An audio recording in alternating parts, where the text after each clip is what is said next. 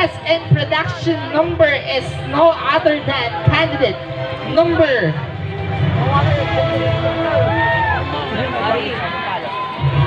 What number did you want? Tama ba? What number ang gusto nyo? Our best in production number is candidate number 12. Walang number 12. Sige, candidate number 11 na lang. Our best in production number is candidate number 11. To be awarded by Mr. Andrew Portasio. Our best in costume is no other than candidate number 11.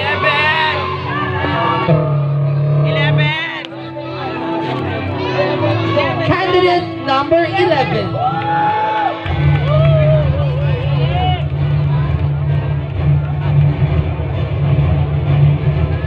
Who's your best in casual? Sino? Isigaw nyo! At syempre, candidate number 11.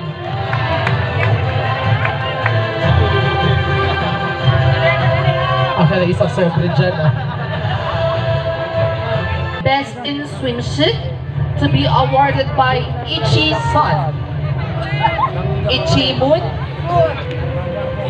Ichi Star, Ichi Sun.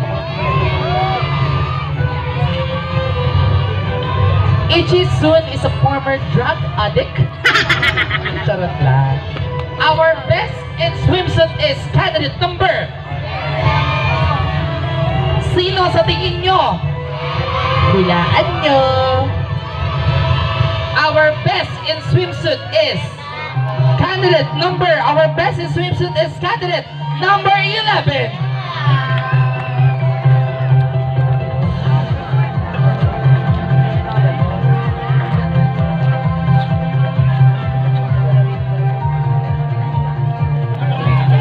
To be awarded by Dandan Kabutahe.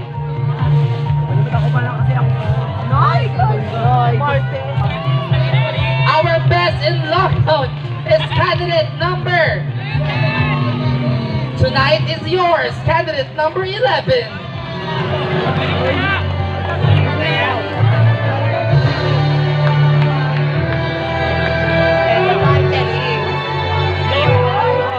Candidates, please hold your hands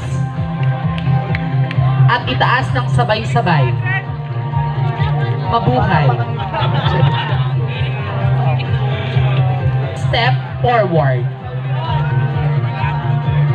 Candidate number 1, 2, 3, and 4. Please stop the music, DJ. Please enter the center. Please, the center. Tired na. Congratulations to candidate number 4. Thank you and goodbye. Candidate number 1, 2, and 3.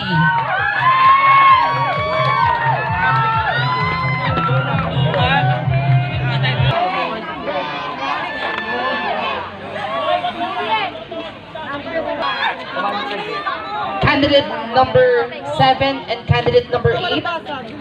Please step forward. Teka lang, wala pa. Candidate number 7 and candidate number 8, please step forward. Maraming salamat sa inyong dalawa. Thank you and goodbye. Candidate number 6, you answered to the top 3. You enter, you close, you ano? Pasok ka sa top 3.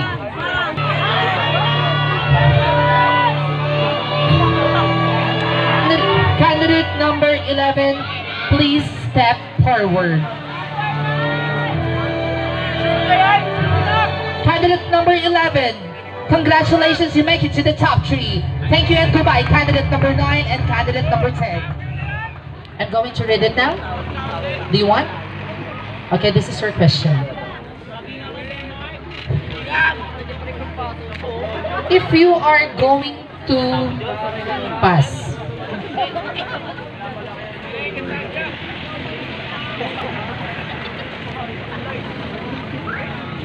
If you are going to utter a word, what would you say is the biggest problem facing our educational system today? Why?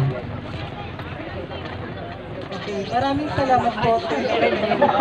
Para po sa akin, ang problema po sa educational system natin, hindi lamang po isa, marami po. Una po rito ay ang ating kakulangan sa mga guro. Bakit po? Dahil ang mga guro natin, alam naman natin na marami sa kanila ang nag-a-abroad. Dahil mas gusto nila na mas malaking kita.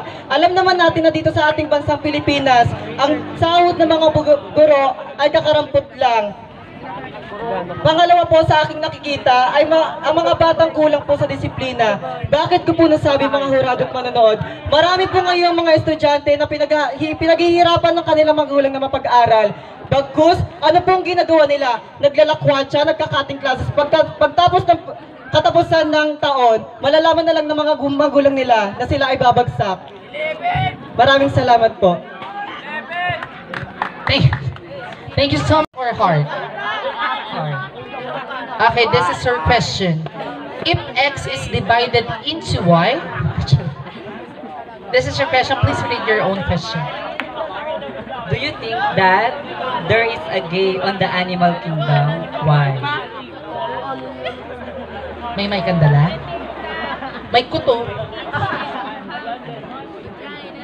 So, ladies and gentlemen, the question is, do you think that there is a gay on the animal kingdom? Why? Okay. Ladies and gentlemen, this might be the hardest question that was given to my shoulder. Because I always believe that hindi naman po natin alam kung ano ang mga kasarian o pwedeng maging kasarian ng isang hayop. Ngunit mas makikilala po natin ang isang hayop base sa kanilang kinikilos. Gaya nga ho sa sinasabi sa Biblia, huwag ho tayong manghusga ng base sa ating nakikita, sapagkat husgahan natin ang isang tao, hayop o isang bagay base sa kung anong nagagawa nila dito sa ating mundong ginagalawan. Lagi po nating pangatatandaan that we are all living in intensity of freedom, fairness, impartiality, and inequality because God started it. No one can privilege by God to discriminate in any social preference of one's standing, age, religion, and most important, the sexuality. I believe that we should calculate our mind that we are brothers and sisters. We should love one another. Maraming salamat po. Candidate number 11. Yes, how do you feel right now, candidate number 11? You're tired, so yung mga tagahanga mo, batiin mo muna. Ay, binabati ko yung mga pa-service dyan. Antayin nyo ang mga baklaw na yan. Lalo na si Riri. Antayin mo ng pa-service. Okay.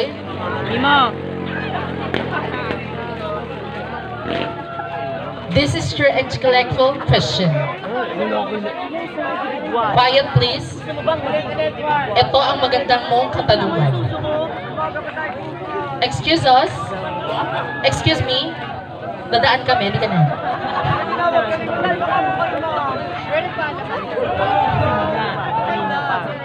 If an alien race were to arrive and see this pageant, first thing, what can they conclude about humanity?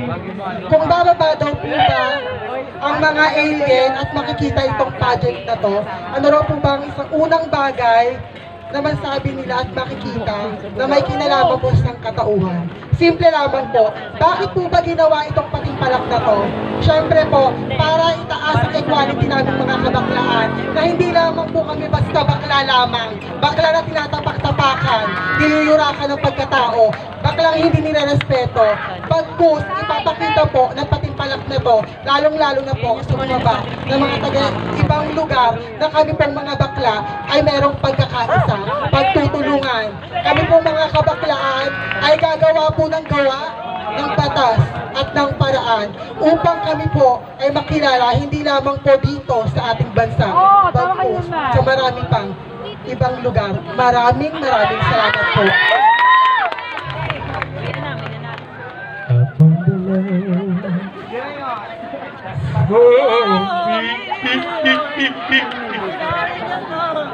Diba? Para mawala ng antok ng lahat. I-charge siya kasi na ibe. Kasi kung formal na formal tayo. Tama, mali. Wala lang kami doon sa loob. Kaya ba nabigay sila? Magandang gabi sa inyong lahat. Ako si Alihan Eliza Simon Miss Noveleta 2017. Ako ay isang mag-aaral ng Cavite National High School na nagpapasalamat sa inyong lahat. Ako po ay taos-puso nagpapasalamat sa lahat ng sumuporta sa akin nung lumaban ako ng Miss Gay sa Noveleta 2017. At ako po ay naniniwala sa kasabihang aanhin pa ang damo kung nakain ko na. Once again, I am your Miss Gay sa Noveleta 2017. And now, signing off. Mabuhay! Wala ba po bang palakpakan dyan? Wala po bang sigawan dyan? Wala po bang pachupa dyan?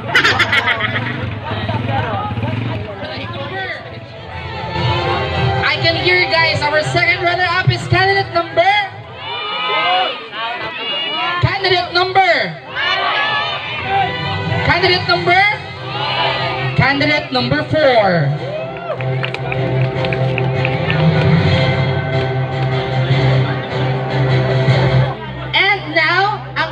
Tatawagin ay tatanghaling Miss Gay sa Noveleta 2019. Muli po, ang aking tatawagin ay ang ating tatanghalin bilang Miss Gay sa Noveleta 2019.